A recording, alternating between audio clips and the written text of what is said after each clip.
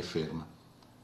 Ecco, iniziamo subito con uno scherzo, un titolo provvisorio ricavato dal mio ultimo libro, La confezione, dove si parla di una trasmissione radiofonica, appunto l'aria è ferma, che prendendo spunto da banalissimi fenomeni atmosferici pretende di analizzare tutto ciò che avviene nel mondo. Quindi una cosa un po' surreale, come spero siano surreali queste brevi trasmissioni che poi saranno diffuse via web, ovvero con un occhio molto attento alla contemporaneità, ovvero tutto ciò che non riguarda la cronaca giornalistica né il milione di editorialisti che si riversano ogni giorno sui social media.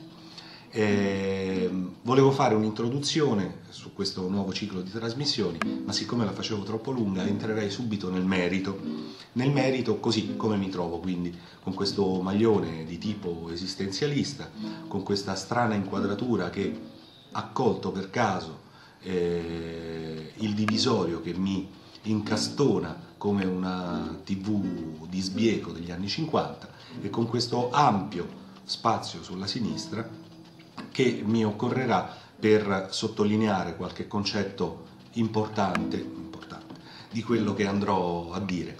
E sullo sfondo si vedono i frastunz delle illustrazioni che ho usato per una precedente pubblicazione e che ora sono quei disegni che se non ti cambiano la vita, quantomeno ti cambiano la parete.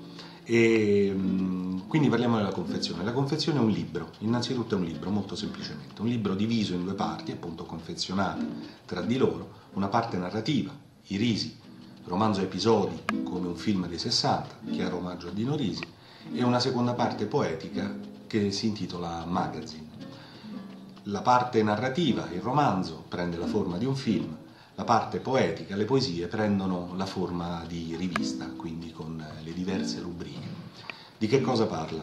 Brevemente, alcune cose, di molte cose parla, ma in breve direi una nuova, innovativa tecnica per smettere di fumare, così innovativa anche nel metodo, e tant'è vero che avrei potuto scrivere un libro di 150 pagine su come smettere di fumare, l'ho riassunto tutto in una pagina per evitare ogni ambiguità commerciale e se avrete la pazienza di leggerle, di seguirle e di capirne lo spirito, secondo me riuscirete. Poi di una storia del jazz riassunta in 36 secondi di suono più che di strutture armoniche, melodie, grandi autori, grandi musicisti, che secondo me tornerà utile a chi non lo conosce così a fondo.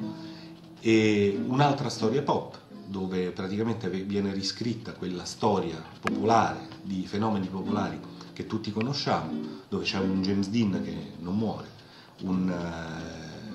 i Beatles che non raggiungeranno mai il successo, e poi invece viene portata bene in evidenza la figura di un portiere uruguaiano di inizio XX secolo, morto troppo giovane, ma che nel libro fa una carriera straordinaria sia a livello sportivo sia a livello poetico. Interessanti queste biografie nascoste. E perché ho scritto La confezione? Questa è una domanda alla quale non so rispondere, io più che scrivere non potevo fare, per cui lascio alla curiosità e all'attenzione dei lettori questo compito. Grazie.